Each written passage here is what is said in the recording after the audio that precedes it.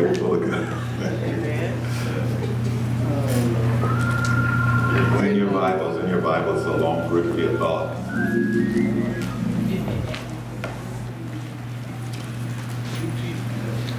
In the book of John, chapter 13.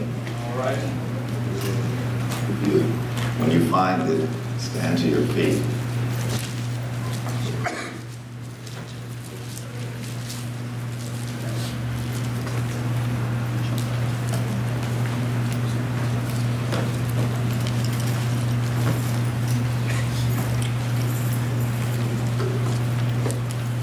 When you find it, stand to your feet.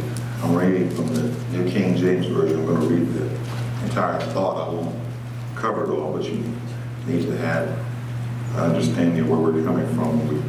We do teach this lesson today. John chapter 13, beginning at verse 1.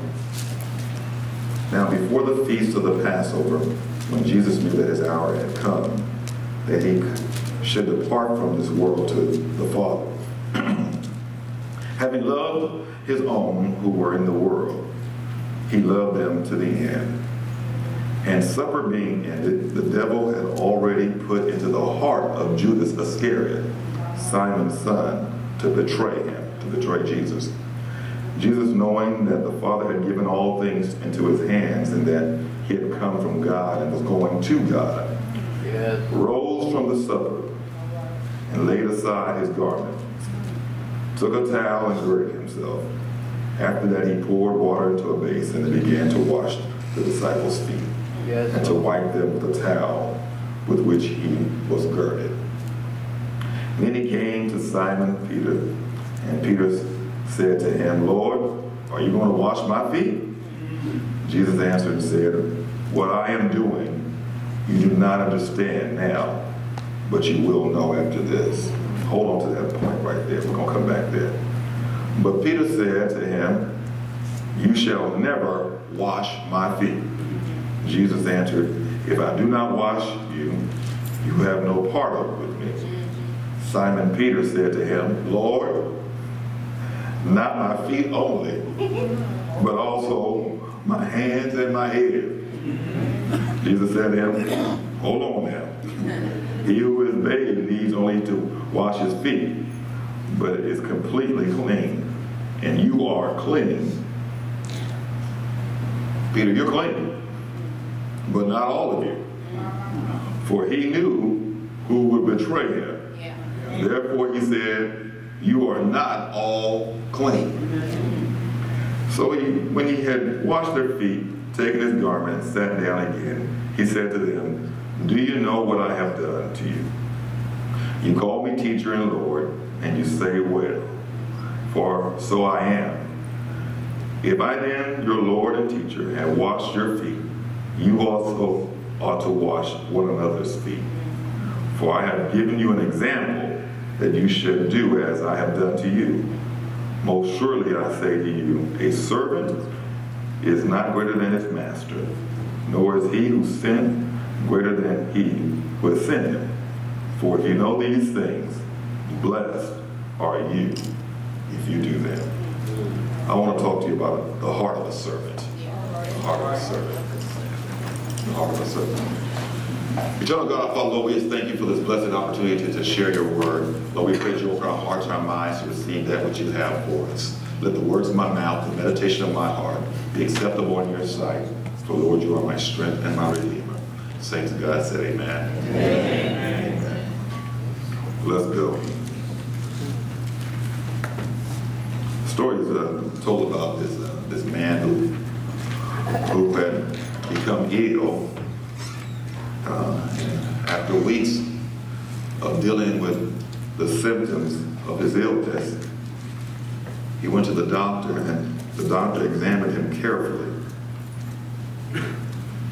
And after careful examination, he called the man's wife into the office and said he needed to talk to her. And when he called the wife in, he took her in separately from her husband and said, your husband is dealing with a rare disease. And this disease could kill him. However, there's a treatment for it. And with proper treatment, he can be saved. All right. Can be healed. Now what I need you to do is, the problem is his diet is not good.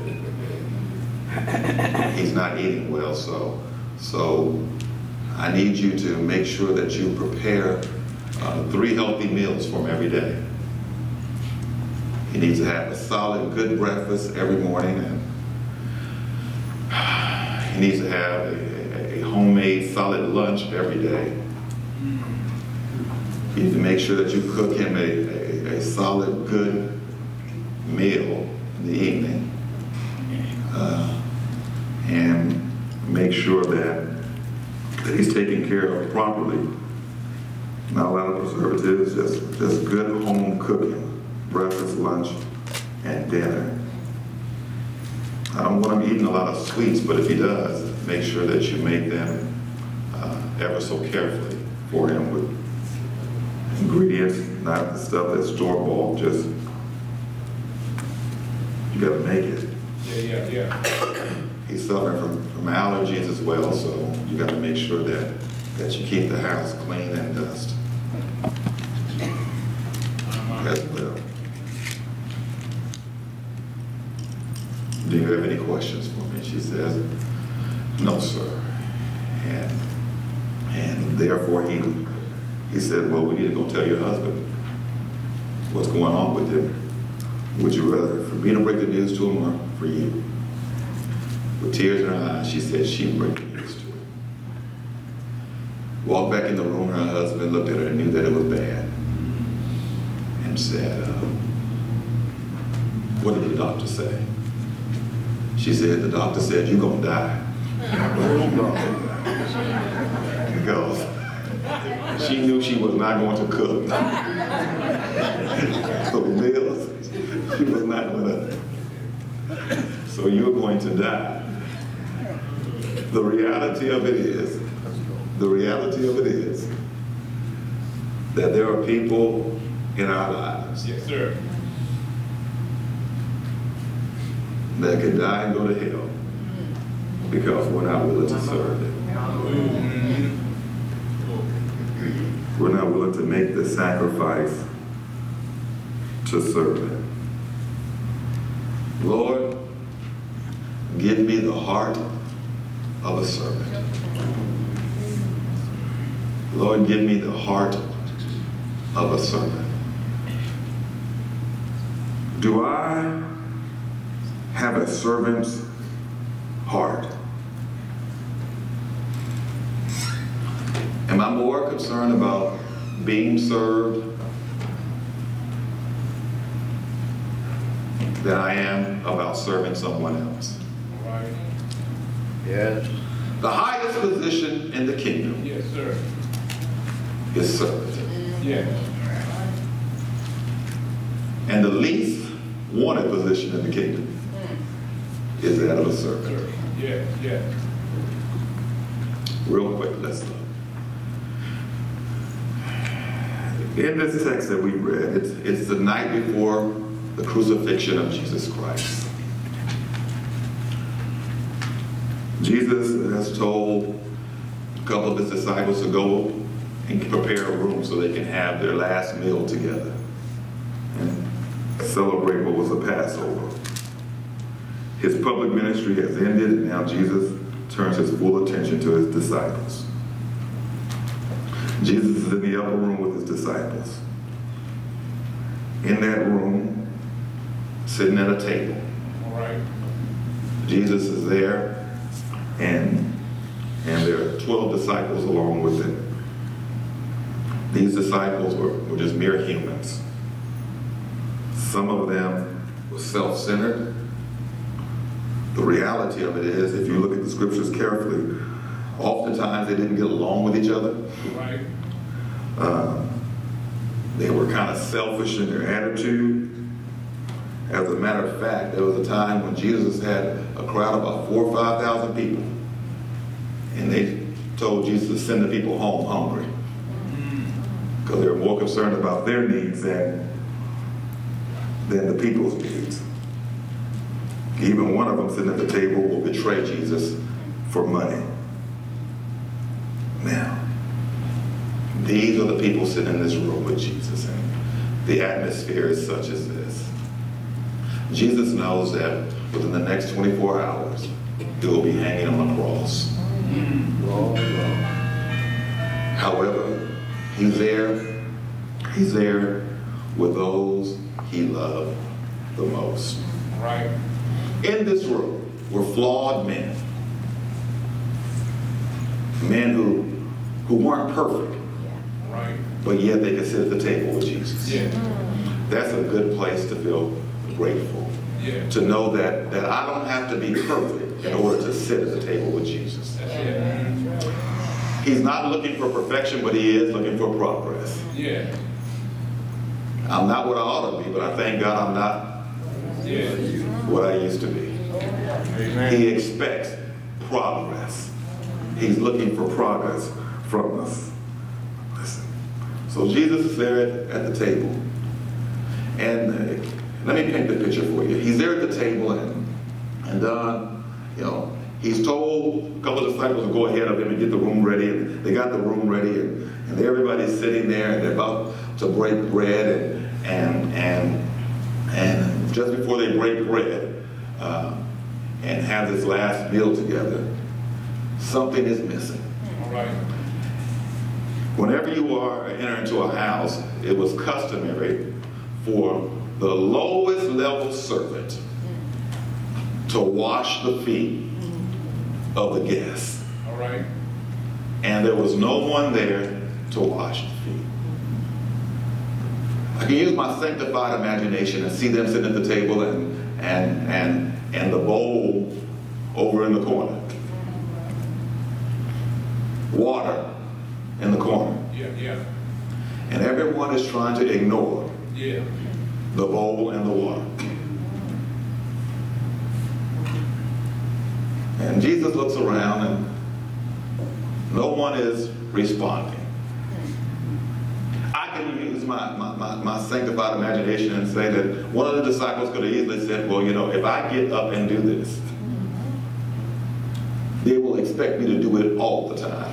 Yeah. Say it, Ralph.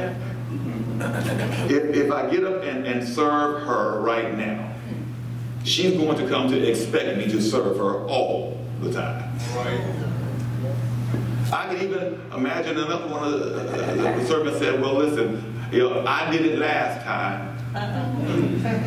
Why can't somebody else do it? I know they see the dishes in the sink. So we're going to have a standoff. Yeah. We're going to walk by their trash can. Yeah. Even the best trash can only hold so much trash. Yeah. But we're going to walk by it until somebody else I see. picks it up. I do it all the time. Why should I have to do it this time? They're sitting at the table. Yeah. The Bible then says, Bridget, that Jesus gets up from the table. Yeah. And if you really understand the text, it's more than the fact that he just set aside his garment. The indication is he took off his garment. Yes, he did. And when he took off his garment, the Bible says, then he grabbed a towel, Yeah. wrapped it around his waist, girded himself, Yeah. and began to wash the feet of the disciples. Yes, sir. He poured water into a bowl and washed the feet. Now you got to understand what type of feet we're talking about. Yeah. I mean, this is not your normal mani-pedi. Because these were the streets these people had walked on with their sandals, and they had walked on these dusty streets, and behind the animals that had been walking on the street, and who had... Yeah. And so there was more than just dust and dirt on the feet. And Jesus kneels down and begins to wash the disciples' feet. Yes, sir. The indication is that he washes all of the disciples' feet. And then he comes to Peter. Yeah. And Peter says, oh no, not me. Not my feet, Lord. Now you can wash everybody else's feet, but you ain't washing my feet. You know, listen, I recognize that you are the master. Can't wash my feet. And Jesus simply says that, hey Peter, listen, I understand what you're trying to do. I understand you're trying to impress folk. You know, I know you saved. I know you're saved, but if I don't wash your feet, listen, that would be an indication that you don't have a part of me. And then Peter loses his mind and says, Lord, but not just my feet. Yeah. Wash my head, wash my foot. And Jesus said, hold on now, you get a little. Listen, you don't need a bath. Right. There's a spiritual lesson that I'm teaching right now. See, you're good, but not everybody in here is good. Right. Amen. Jesus washes his feet. And then he gets up. And the text is that he puts back on his garment. He sits back at the table. All right. Sits back at the table. He says, now I'm going to tell you something right now. Some of you don't realize what I've just done. Some of you don't realize the spiritual implication of what just happened. But you will one day. Yeah. You'll understand it better by and by. Gets up and says, you don't understand. He says, now let me tell you. What I've done is I've given you an example of what you should do. If I am the master teacher, you say, and I do not think it's beneath me to wash feet, you should go and do likewise. And verse 17 even implies that you are blessed if you go and do it. Yeah. So the question on the table is, what is the heart of a servant? Verse 3, first thing, I'm going to read these fast. A servant knows who they are. They know who they are. Jesus, knowing that the Father had given him all things into his hands, and that he had come from God and was going to God. In order to be a servant, you got to be comfortable with who you are. You got to know who you are. You got to know who God has designed you to be, who he has created you to be. You got to know who you are. You cannot serve them until you understand who you are. Listen, if you are not able to serve because you are on a power trip, God has called us as Christians to be servants. To be servants. To be servants. And before I can serve anybody, I must know who I am. Because when I know who I am, then I am able to prioritize what is important. Yes, sir. What is important? When I know who I am and who I've been called to be, and who God has developed me to be, who he has made me to be. When I know who I am, when I know who I am, I can remember years back when our daughters were younger, they were always a part of something. Their mother kept them busy. They were in dance, they were in cheer, they were in tumbling, they were playing basketball, they were always doing something. They were always doing something. And I can remember, because they were my children, all right, and I know who I am, it is my responsibility to support them. right. Listen, because I could fail as pastor, but I couldn't fail as. And when you know who you are, it helps prioritize what you do. Yeah.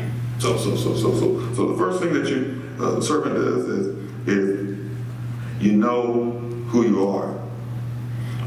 Wanting recognition is a natural tendency, but not wanting the recognition is a spiritual attribute. Yeah. When I do it because of who I am, I don't need someone to come and pat me on the back. Right. I don't need someone to put my name in lights. Right. I don't need them to call me on program. I don't need 10 people to go public and say, but when you know who you are. 2, the heart of a servant is willing to do what needs to be done. Oh, Lord. The heart of a servant is willing to do what needs to be done. We don't sit around and wait for somebody to call us who we know is in need. We do what needs to be done. The Bible says in John 13:4, it says, he rose from the supper, laid aside his garments, took a towel, girded himself. When we serve others, we're serving God. Yes, sir. When I see a need, I meet a need. Look here. It doesn't take a whole lot of imagination to know that if someone loses their job, you don't have to sit around and say, listen, well, call me if you need something. All you have to do is just think about if those checks start rolling into your house. Yeah. And begin to go out of your way and meet the need. As a Christian, I have a servant's heart. That's what I do. That's what God is calling me to do. So we see a need and meet a need. Third, the heart of a servant does not look at the person, but looks at the need. You don't look at the person, you look at the need. Because it's really not about the person. It's about the God that you serve. It's about the God that I serve. Look here. Can you imagine? Jesus gives us a beautiful example.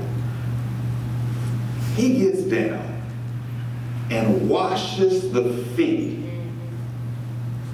of the man who's about to hang him.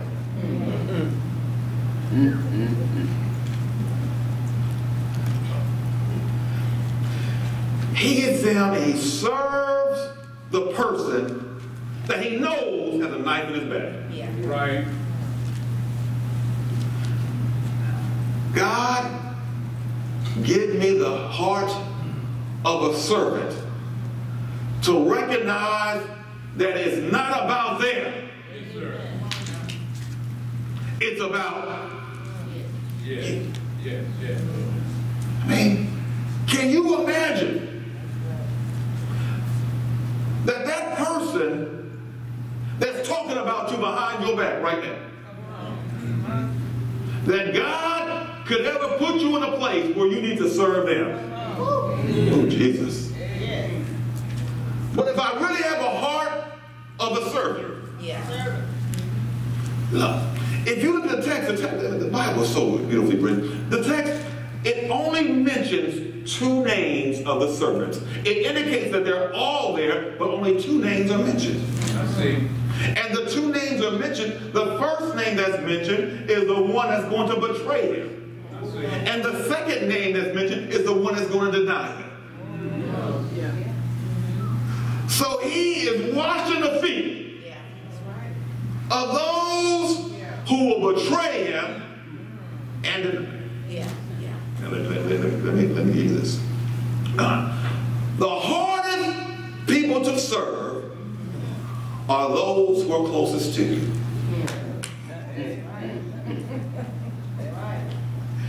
I'm coming down your street. Because you got to understand, he did this with the disciples, those who were closest to him.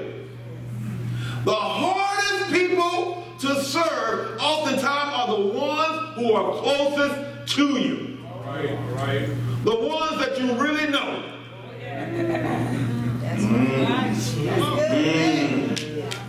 But the reality of it is, if you have a servant's heart and you're going to help win them and keep them on the straight and narrow, you are called to.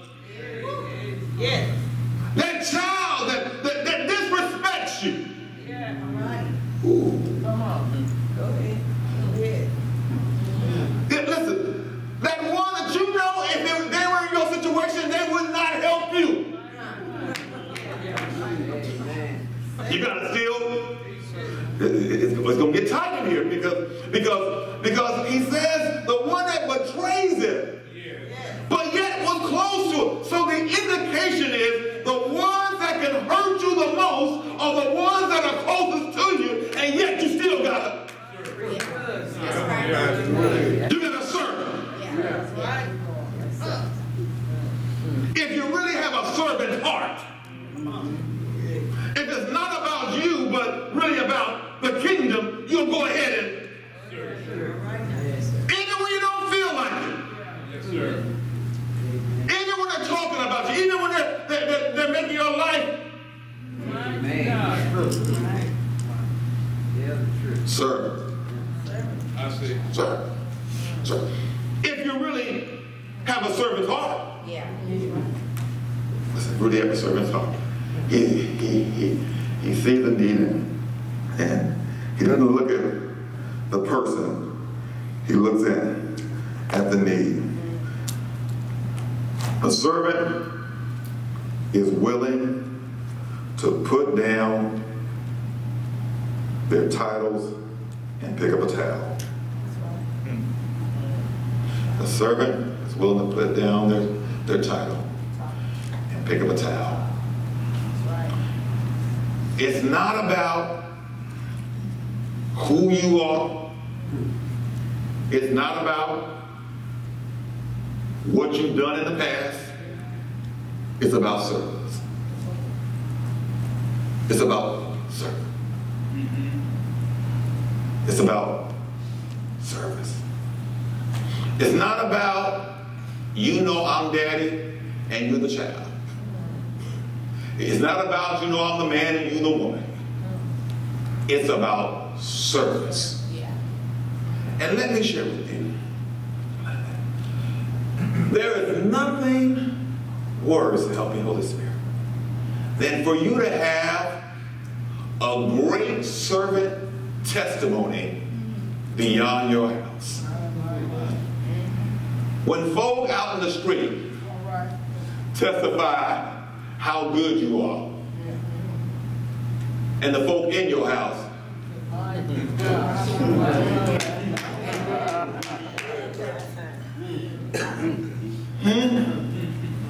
I think all of you. I mean, have you ever just realized that you will treat people beyond your home better than you treat people in your home? Right. Huh? You walk in the door and not open the door for them and not leave it open for them, and you can be out somewhere and a stranger is 20 yards behind you. Oh, take your time, come on, I'll hold it for you. That's it.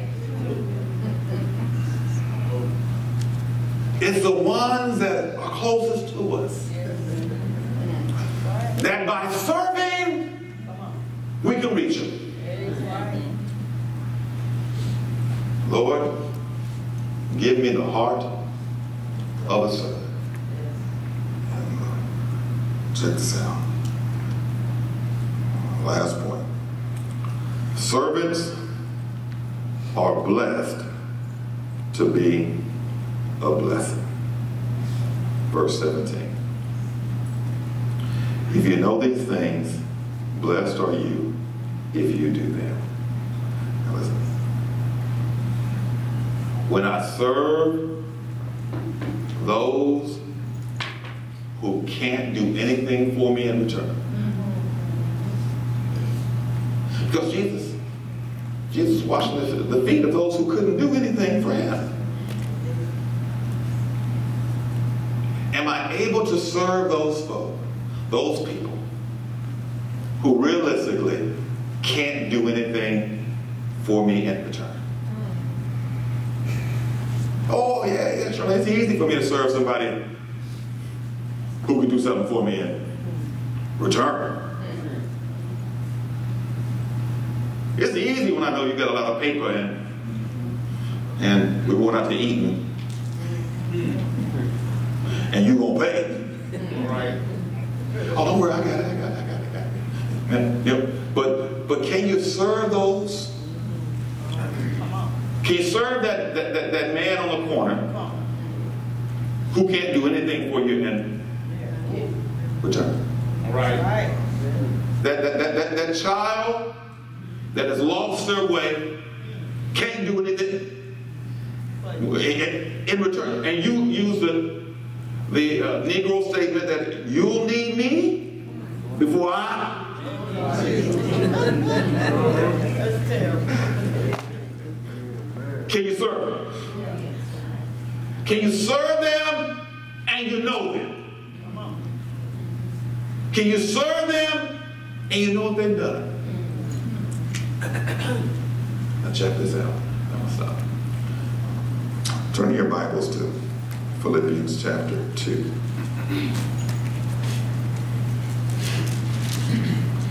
I'm going to end this message the way I always end this one. Philippians chapter 2, verse 5 says, are y'all there? Let this mind be in you, which is also in Christ Jesus, who, being in the form of God, did not consider it robbery to be equal with God, but made himself of no reputation, taking the form of a bondservant, and coming in the likeness of men, and being found in the appearance as a man, he humbled himself and became obedient to the point of death, even the death of the cross. Y'all see that? Listen. Something in the text that Jesus says that's very important in this washing of the feet. Chapter 13 of our text, verse 7. Jesus answered and said to him, what I am doing, you do not understand, but you will know after this. I need you to lean close. When Jesus says something like that, we have to understand that there's a deep theological meaning that we could be missing. He didn't say that for no reason at all. When he says, I'm giving you an example. And Karen, there's a theological meaning that's deep here that's easily missed. Jesus gives us an example of what eternity is like. Now let me walk you through it real quick. The story says that Jesus gets up from the table, takes off his garment, puts on a towel, washes the feet, takes off the towel, puts back on his garment, and sits back at the table. The theological meaning behind this text is that Jesus was sitting at the right hand of the Father, at the table of honor. He unclothed his clothes of glory, took them off, put on the clothes of a bondservant, came to earth to serve and clean the hearts of men, women, boys, and girls. Went down to Calvary, died. Look, then when he got up, he put back on his clothes of glory. And then went back and took his seat at the table of honor. The indication is then that for you and for me, God one day is going to ask us for our towel, and in exchange for our towel, we'll get a crown.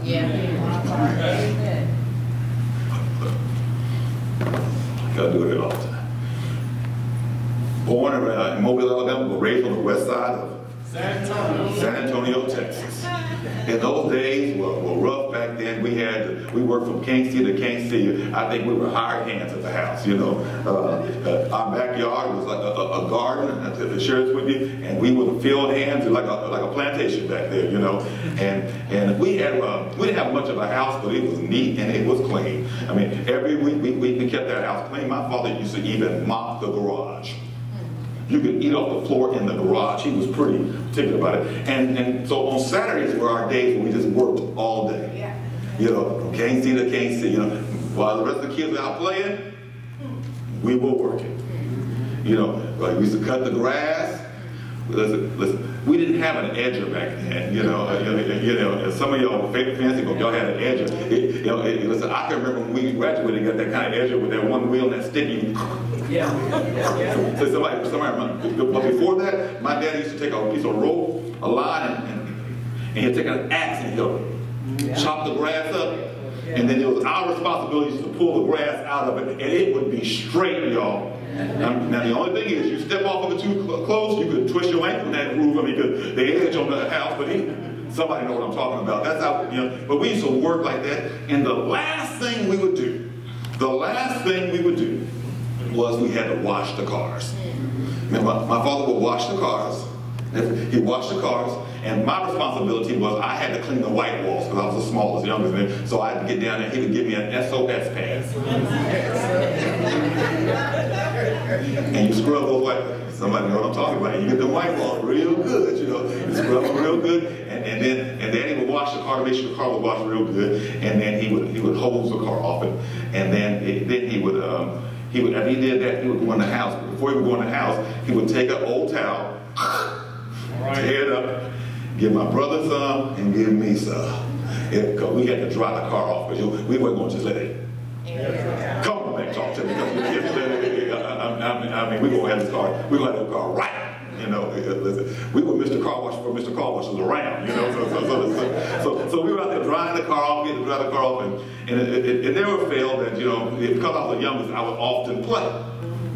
And I would be out there working, and my brother would get frustrated. My brother is 3 years ahead of me. He was a tattletale. He just told everything, just being honest. When I got in trouble at school, back to this story. Okay, listen. And so we're out there drying the car. I'm not drying the car off, I'm playing. And so eventually my brother would just go in the house and tell my father that I'm out there playing. And you know, when Daddy come outside and said, "Boy, you out there playing? I'm trying to watch the car." Daddy, I'm drying off the car. He lying, Daddy. He lying. And my daddy would say, "Let me see your towel."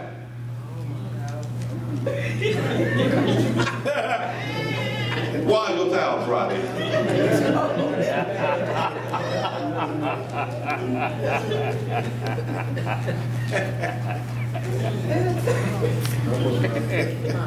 The reality of it is that Jesus is going to come back, and he's going to check each one of our towels. Yes, sir. Amen. And the harsh reality of it is your towel may not even be damp. Have you checked your towel lately? Good question. Are you really a servant? Or have you risen to the level on your job, at your house, in your community, that you're too good to serve?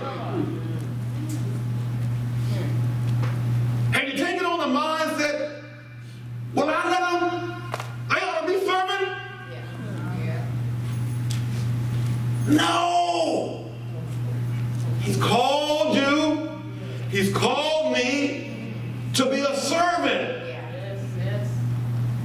How does God spell success? All right. S-E-R-V-A-N-T.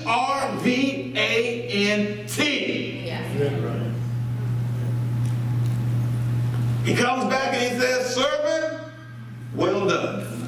Yeah. But he won't say well done if you have not done well.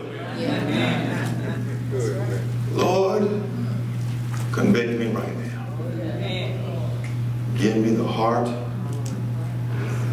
of a servant. How do you know you have the heart of a servant? Listen, you become a little bit uncomfortable when folk try to serve you. Yeah. But if you are real comfortable with everybody serving you, you better check your towel. Every head's bowed, every eye's closed. All heads are bowed, all eyes are closed. We want to extend to you what we call the privilege of the church. That's to accept Jesus Christ as your Savior.